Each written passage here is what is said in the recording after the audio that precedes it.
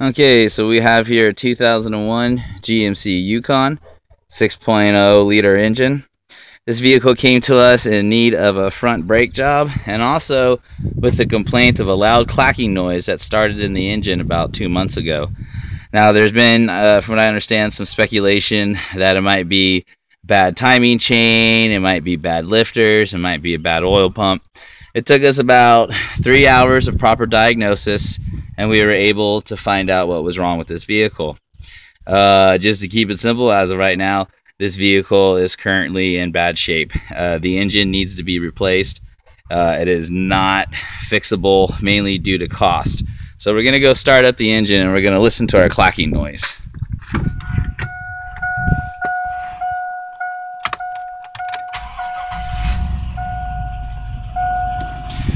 Okay, I'm going to take you guys underneath here. See if we can hear our clacking noise there.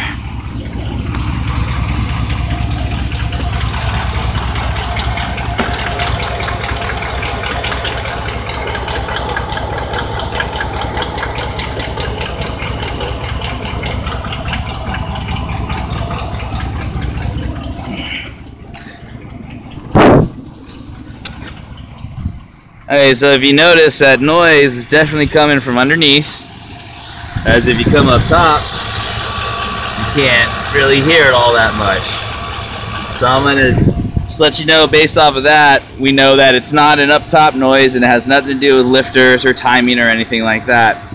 From there, we needed to isolate exactly where that clacking noise was coming out of.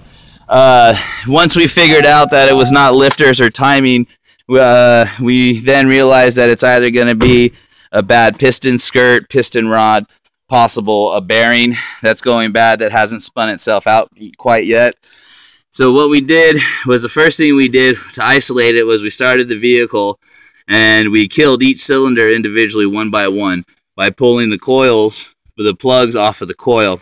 When I got back to the back cylinder back there, as you can see, let my camera readjust.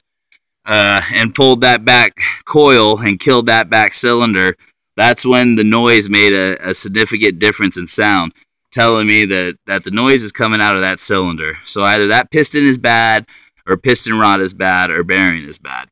Now, to further confirm that, what we do is we then uninstall the oil filter, specifically the oil filter, and I don't know if you're going to be able to see this on the camera, but we put the oil in a clear container like this, and if you kind of hold it at an angle against the sun, what you'll be able to see is a real metallic, kind of a metallic color in there.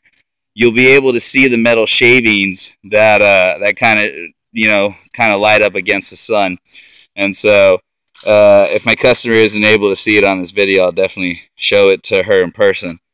And so with the combination of what we did during the diagnosis, killing the rear cylinder, pinpointing the noise coming from the bottom half of the engine, back part of the oil pan, along with the amount of metal shavings that we have inside of the oil filter, we now know for a fact that this engine is currently eating itself up.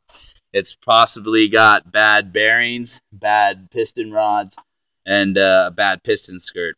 With the amount of metal that is inside of this and the type of noise it is making, at this point everything inside of this engine is going to be bad. All the bearings, all the rods, it's all going to be covered in metal shavings, and that's just not a good thing to do. The problem with this, this is an LS engine. It's a GMC 6.0 engine.